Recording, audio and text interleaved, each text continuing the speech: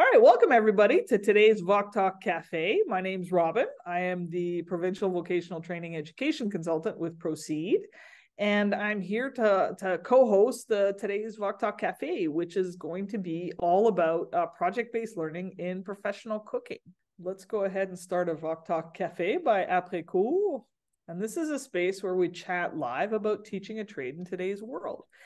Now, on the website for Les Après-cours FP, we have the previous meetings recording. So any of the previous episodes, last week, for example, was on AR and welding. You can vision all of our previous episodes. There's also all of our collaborative documents. So we have the meeting agenda, the minutes and the summary. We have the archives from previous years. We're not there yet, but we're getting there. We have the tutorial on how to add the community meeting schedule to your calendar. We have our attendance record, and we have the library of shared resources. So in each individual group, there's all that in there. So make sure you're going to the website to get the information. After that, a word about this project. Remember, this is a pilot project, and it's really important for you to create your space. So feel free to speak up. Everything you want to say is worth listening to. It's about us creating a space to talk about the trades. So today, September 18th, we are going to be talking about project-based learning in professional cooking. So the secret is in the sauce. Now, today's goals. We would like to define a little bit project-based learning. We want to explore some of the key connections between these definitions and these elements, and so that we live inside a training world, inside this education world, and workforce situations. And we want to discover some of the examples of project-based learning in professional cooking. So some that have actually been done before, and some that are just pies in the sky ideas that haven't been done. But if anybody really wants to, that would be great to see them. The session breakdown. So the session's always broken down into two parts. We have a 10 to 15 minute presentation on a themed topic. And then we have a 45-minute interactive element where we're going to discuss some of the things that we're thinking about. We're going to have an open mic where we can ask questions, answer questions, give comments, participate. And then we also have the technology and teaching inspiration capsule. All right, so let's start project-based learning. So what is project-based learning? Project-based learning it's really a student-centered pedagogical practice, and it's something where the students really are contributing to the outcome of the whatever's being designed, and have a distinct say inside the pieces. It gets a lot of talk in the education sectors, because I think that inside academic learning and the education side, they're always trying to come up with real world examples. And so all this theory that the students are learning, or all these concepts, it's like, well, how do I apply those in the real world? And so the project is about creating a real world example where you can apply these notions. For us in VT, our world is real. Like, we do have some concepts, but most of our world is real. So this is sort of a natural partner for us. But what makes it a little bit different than just like our regular activities is the student implication, in which the student, it really is about the teacher setting up a learning environment, but the students have a direct say in that learning process. So they're going to be part of it. I mean, the teacher is going to ensure an outcome. They have a goal in mind, but the students really are going to help set how they're going to get to that goal. It also follows a structure of like identifying a problem, collaborating to come up with a solution path, including designing and prototyping, getting feedback from peers or other people like instructors or experts, and then modifying the design to incorporate this feedback. So it really mirrors projects in the real world, where none of us are kind of working on our own.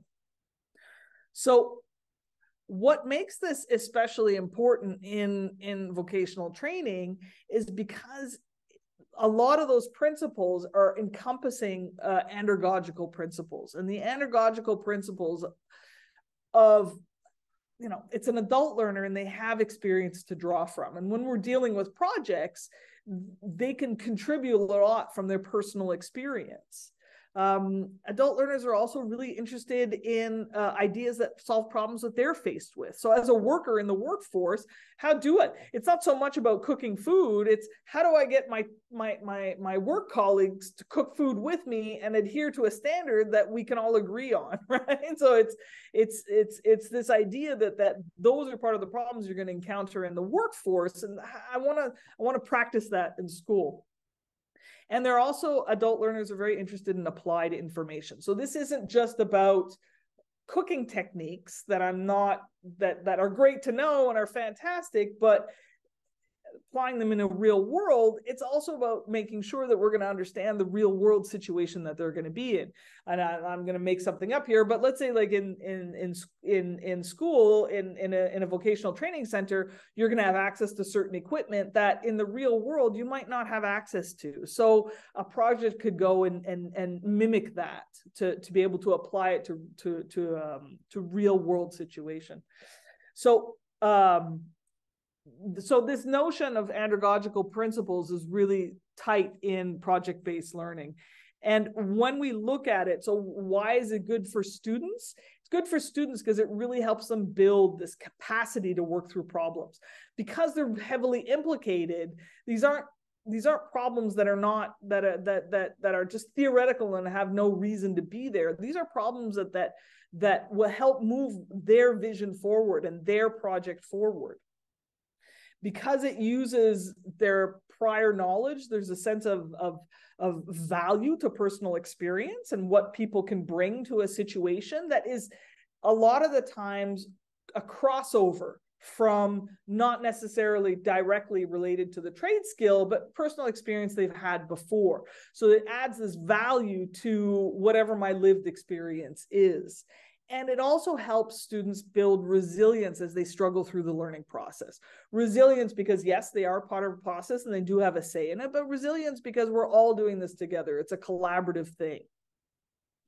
And so from this, let's take a look at some of the examples that we've done and that I've done in professional cooking. And I'm going to ask some of my colleagues to chime in here. But so, for example, a couple of the projects that I've done was there was a project I did on culinary cultures and religion, because what I found was that since I had such a large body of students coming from abroad, when they were entering into the workforce during their initial stage, during their initial apprenticeship, they were being exposed to kitchens where dietary habits due to religious beliefs were actually quite prevalent. And because they weren't that familiar with them, they really didn't understand what was going on.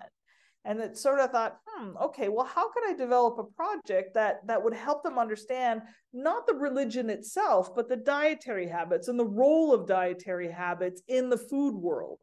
And so this one, if I just X out, I can show you here. And I guess I forgot to mention before, the idea of projects, projects don't have to be huge. The notion of project-based learning is it can be little snippets of things.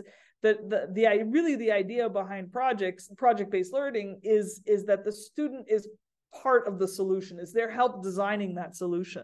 So this was an activity here where I presented a few different world religions, and it was the students themselves that had to do a little bit of research and figure out which religions they wanted to research. And then they had to come together and say, okay, well, how are we going to create a little guide for our colleagues for the religion that we're working on?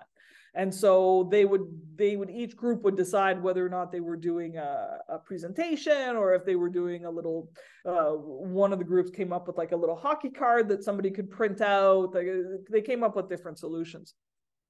And so this project here was just to get students to understand the role that dietary habits have in religions.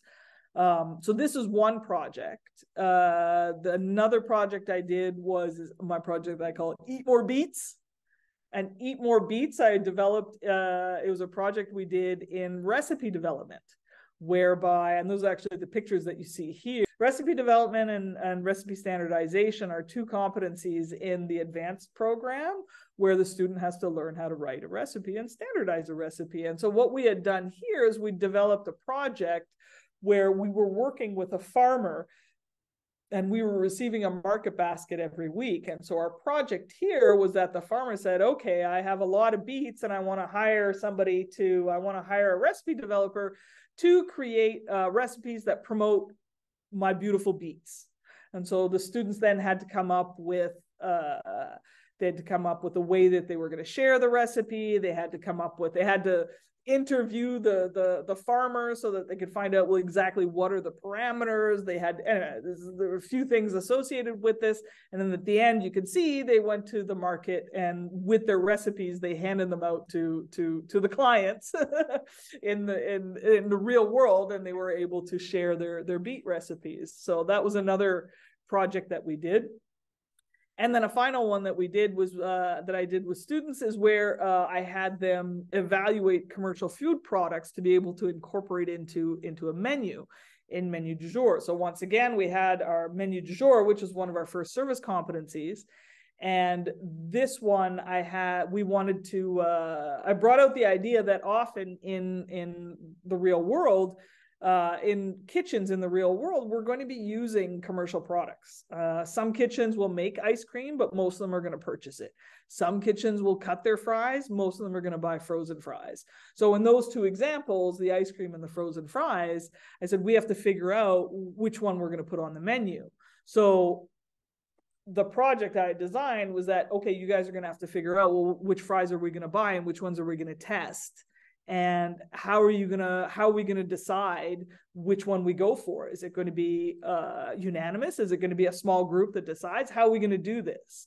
So they had to come up with the parameters of the testing of the products, and then deciding how they were going to put them on the menu. Was it going to be strictly taste? Was it going to be cost? What was going to be the deciding factors? So that was also a fun activity.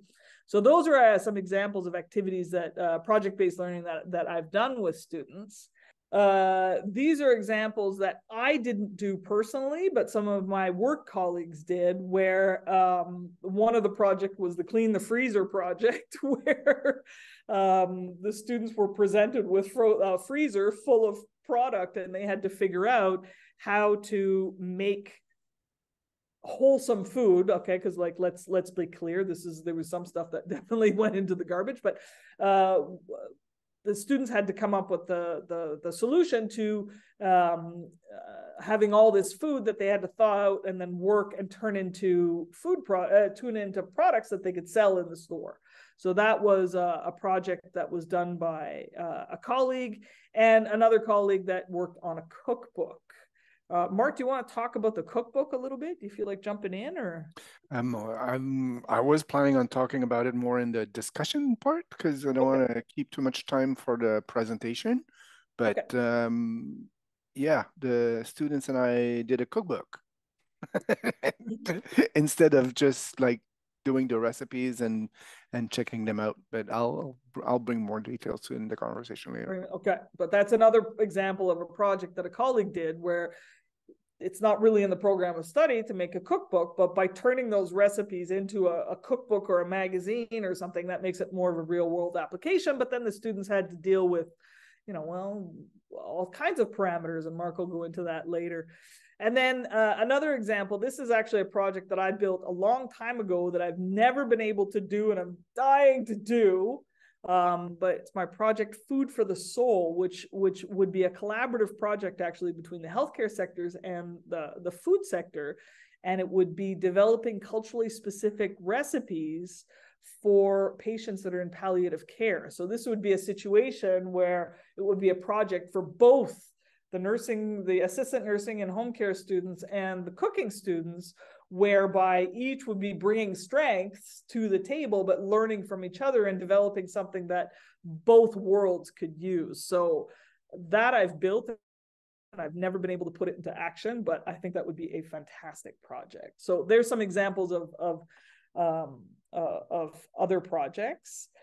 So in our key takeaways about project-based learning, project-based learning is really about student-centered learning. The student is at the center of the learning, and they actually have a say.